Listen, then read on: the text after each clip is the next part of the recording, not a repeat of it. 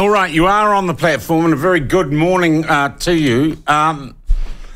Boy, this wasn't the story I'd planned to. We planned to lead with when I left the office yesterday, but I got a phone call yesterday afternoon from, well, a rather insistent phone call from, well, an excited, maybe agitated is the right word, Jonathan Ayling from the Free Speech Union. And if you don't know the Free Speech Union, you should. They're an organisation that promotes, debates, discusses and advocates for free speech in this country. And they bring international speakers here and they have a lot of very good things to say. So Jonathan rang me and he said, we've got an amazing story. And he joins us now by video link to tell us what that story is. Now, I also want to say, Jonathan, we are committing a terrible crime here. We're breaking an embargo, are we? That's right, Sean. I don't know if we have to play by the rules of those who are trying to undermine our speech rights. So I say if this is the low that they're going to sing to, we're going to let people know about it. All right. And generally, I'd say embargoes are only justifiable if there is commercial sensitivity involved. Generally, embargoes are just used by government departments and companies to try and maximise their spin. So tell us what you've got, Jonathan. Tell us what has you so agitated.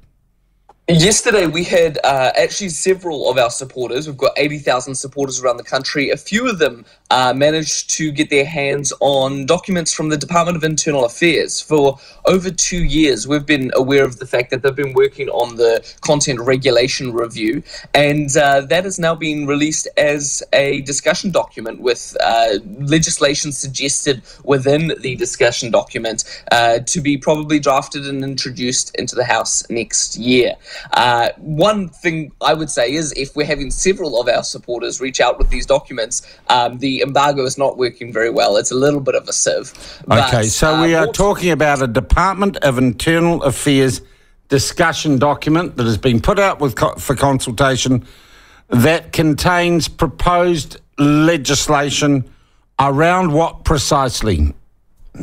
So it's suggesting that legislation be drafted in order to entirely reform the censorship regime in New Zealand, to establish an entirely new authority. The Broadcasting Standards Authority will go, the Aotearoa New Zealand Online Safety Harms Code will go, others like this, and it's going to establish... NetSafe, does NetSafe get disestablished, which is a quasi-government organisation?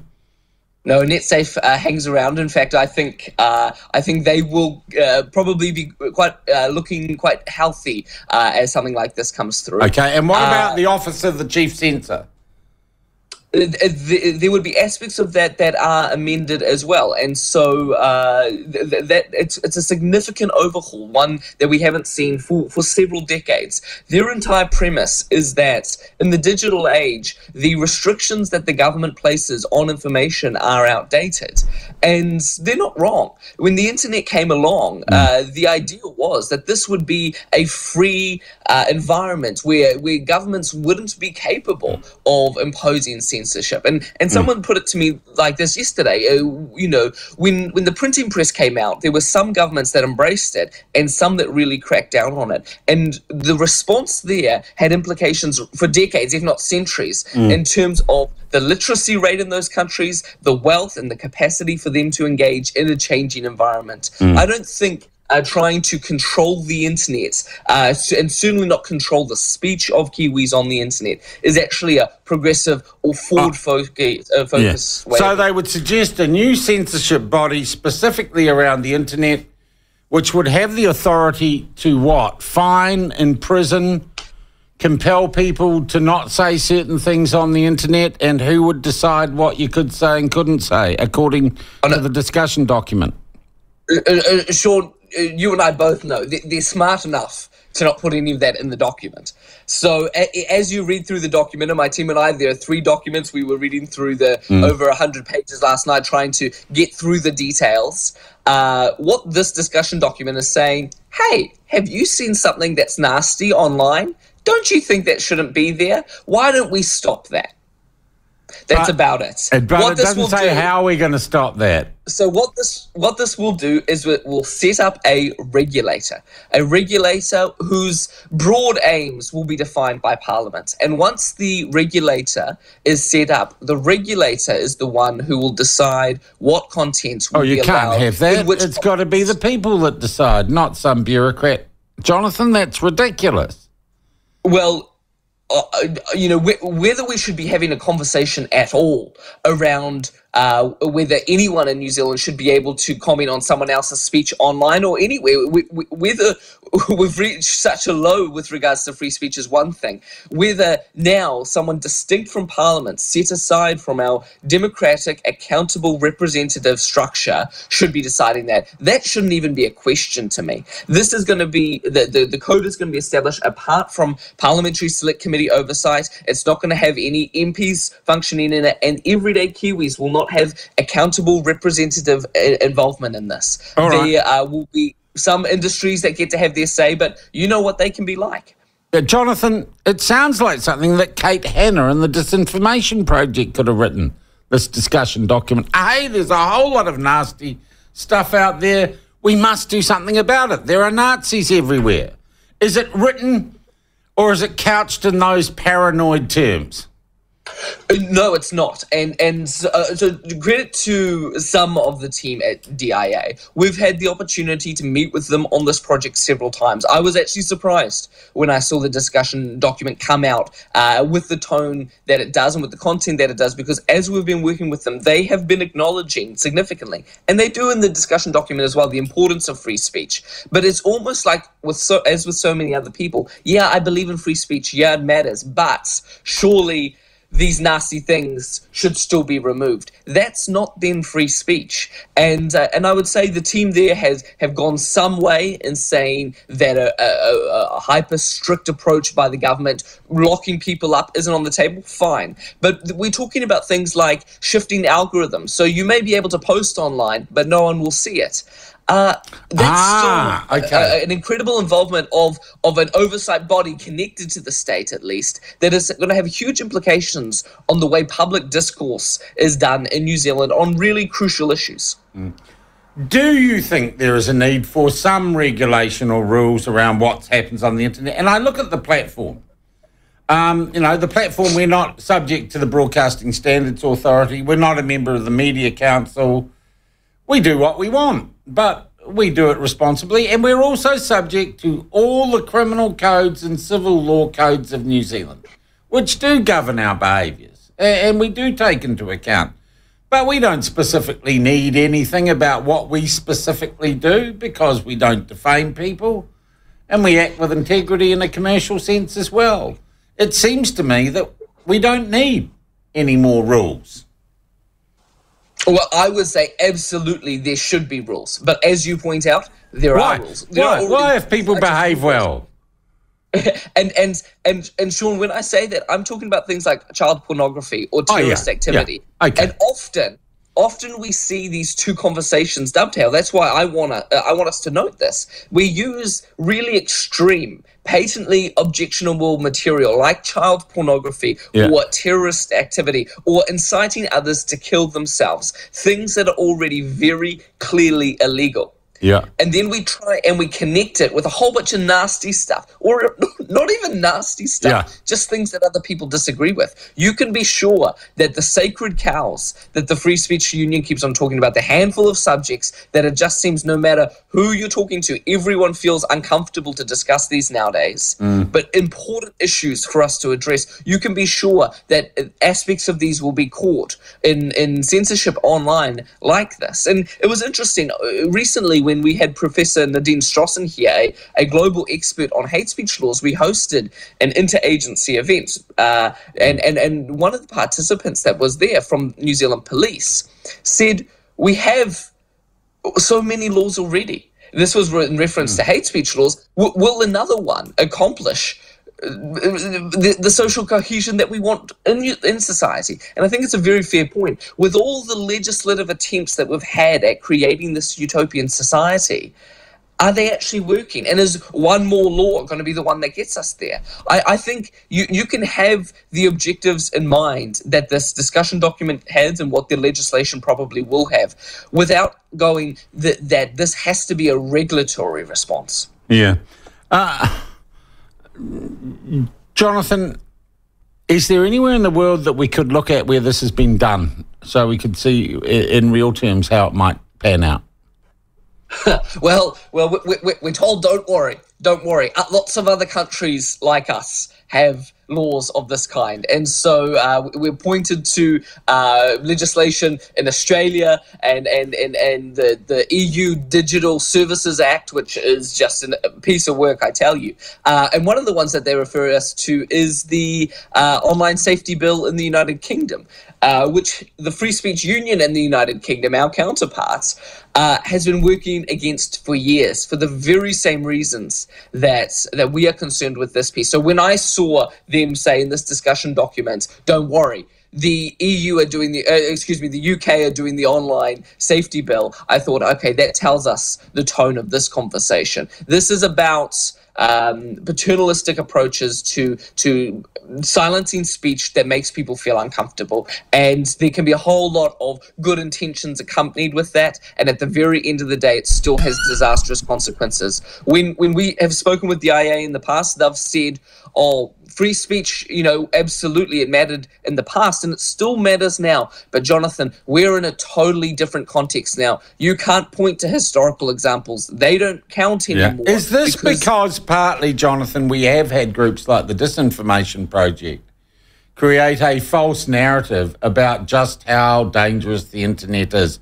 They have taken and focused on the 8chan and the deepest, darkest corners of the internet, rather than looking at the real picture, which is somewhat more moderate than you might get painted by a Disinformation Project report.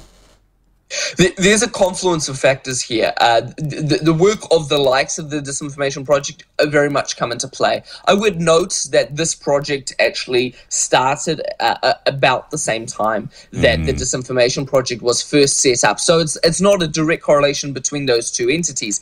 But as I always say, Sean, this is a cultural issue where over the past several decades, certainly over the past 7 to 10 years, we have shifted in our way of thinking with regards to information, with regards to differences of opinions, and we have become far more prone as a society to go certain ideas, certain beliefs, certain speech are too dangerous to be acceptable in our society.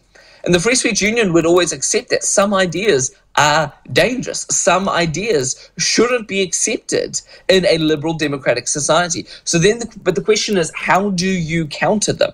And it is not by suppressing them. I can promise you that the social cohesion, the community interconnectedness that the government ostensibly wants to achieve in this country will not be achieved through suppressing online speech. And it would not have been achieved through hate speech laws. All right. Do we have a politician or a political party who are championing this? Where can people who want to find out more about it and have their say get involved? Well, the Department of Internal Affairs will be releasing their document. They'll at be 2 o'clock, I'm told, this afternoon. Yeah, 2 p.m. this afternoon, that's correct. So I would encourage your listeners to make sure you have a look at the material that we're referencing there. The Free Speech Union, of course, will be running a campaign on this as well, promoting engagement and facilitating Kiwis to have their say. If you think this is a good idea for your speech, we're still happy for you to use our resources to say that. But we will be outlining our concerns in this regard. When we ran a campaign on the hate speech laws, it ended up being the largest public policy consultation in New Zealand history. We ended up running the largest petition on the subject, and of course we know how that story ended. This is very much hate speech laws for the online world, and we can't lose sight of the fact that they are trying to achieve the same control over many of the same subjects and in the same situations that they were doing in hate speech laws. When I spoke with one of my staffers yesterday, he said, Jonathan, this is the first time that the material that I'm looking at, that we're going to be engaging on, I'm terrified of what will happen if we don't win. He said the implications this is despite the fact, Jonathan, as you said, there aren't a lot of specifics in this. That's because we know how these codes are developed. The Free Speech Union submitted 95% of the submissions on the Aotearoa New Zealand online safety and harms code, and yet none of the changes were made. That was just over a year ago, and we were told this is a voluntary code. No one is going to be forced into this. They're now saying the voluntary code is going to be folded into these mandatory codes. And so there are going to be, these will be mandatory codes. Because I'm having an argument at the moment, Jonathan. I'm told I can't be an accredited member of the Parliamentary Press Gallery because I'm not a member of a voluntary private organisation called the Media Council, and I'm not subject to the Broadcasting Standards Authority, which is odd because I'm not a broadcaster, so therefore I can't be subject to the Broadcasting Standards Authority. So for that reason, Mr. Espiner and I are supposedly, by new rules promulgated by the existing legacy media and the press gallery, we are excluded from going to Parliament to watch its proceedings, or indeed going to press conferences in the Beehive to find out what the politicians are up to. So there does, and that seems to me to be a desire to bring the platform under some sort of, inverted commas, control. The way I was told it yesterday is that it's 4 wolves and a sheep being told to decide together what's for lunch. And so, sure, the Herald and the Spin-Off and Stuff are not going to be concerned by these codes because they already exist under similar regulation. For most people, it's about online speech. But there is an outlier, and it's journalism like the platform, which is currently not under those same codes, that will be bought kicking and screaming or not under that control. And I think it will have quite significant implications for the content that they would seek to see you run on this outfit. Equally, the Free Speech Union has more than 25,000 subscribers. We have about 80,000 supporters around the country. Yeah. And so if a platform has more than 25,000 subscribers, they automatically will come under regulation as well. I think. So hang on, the Free Speech Union is part of this new would be part of this new censorship deal. Absolutely. So there will be a series of codes across different areas, and as a platform promulgating content that the government thinks it should have a hand in controlling, we would be part of that. I don't think the government should have any role in the defense of free speech that the Free Speech Union puts up. It seems very inappropriate that civil society would be regulated in this way. I think it's remarkable. Jonathan, do we have, in real terms, and this was started some time ago, the work on this, and there's been a bit of water under the bridge since, do we have a politician, like is Kiri Allen standing up saying, I'm going to champion this? And seeing we've got an election coming up, why don't we just get all the political parties to say this is a stink idea, and we're going to tell the Department of Internal Affairs to stop it? Well, it does seem that parliamentary pressure to push this past the election would be a good idea, though I doubt Labour would want to play ball with that. Look, there's been a little bit of a hospital pass here. Minister Jan Tinetti, who of course is in the news yet again for a number of reasons, is the one who's coordinated a lot of this work. The new Minister for Department of Internal Affairs, Barbara Edmonds, is the one who has now had to sign off on this, but she hasn't done much of the work. Of course, she only recently came into the role.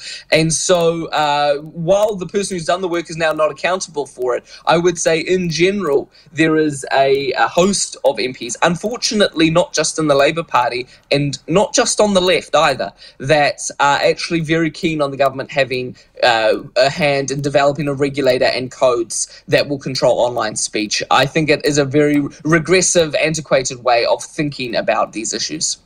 Jonathan, I thank you so much for sharing with that this morning, with us this morning, and we will keep in touch on this story and certainly keep a very, very close eye on it because we can, and the government doesn't tell us what to do, and we're not going to join a club that would have us. I thank you very much for your time this morning. That is Jonathan Ayling from the Free Speech Union. There you have it. The Department of Internal Affairs starts a discussion on a new censorship body which would take any organisation, media or otherwise, with over 25,000 subscribers, and the government would set up a regulator which, independent of Parliament, would make up rules about what you could say and couldn't say. Amazing. Sean, could this legislation be used to shut the platform down? Mike, it probably could. Certainly to clip and restrict our wings. And I also just want to have a quick talk, though. I'll come back to this later. Can I tell you that I got an email yesterday from Mikey Sherman, who is the president or the chair of the Parliamentary Press Gallery, or the Media Gallery, it should be called. Those are the journalists who pretty well permanently cover politics and events at Parliament. In the chamber, in the debating chamber, it goes back above the House where the MPs sit. I've been a member of that organisation in total, I think, for 7 years, in the younger days of my career. And I have been, and they've been having me on a rollover every 3 months of being an associate accredited member, which means I don't have an office there, but I do have certain privileges to get into the building and attend post-cabinet press conferences, which I do from time to time. I was in the process of trying to get associate accreditation for Ben Espiner, so he could learn the ropes down there and spend some time at Parliament.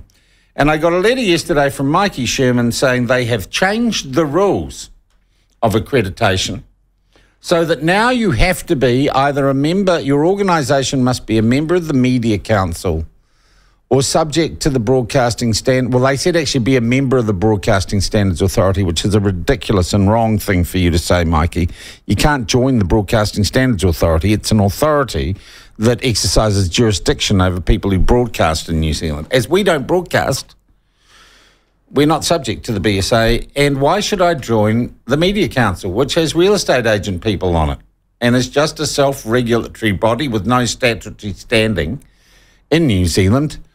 So why are you running a closed shop at the Press Gallery at Parliament? Now, Mikey Sherman says we can make exceptions, and I wrote to her yesterday, make an exception for me. I've been around a while. I know my stuff. I am most definitely a journalist.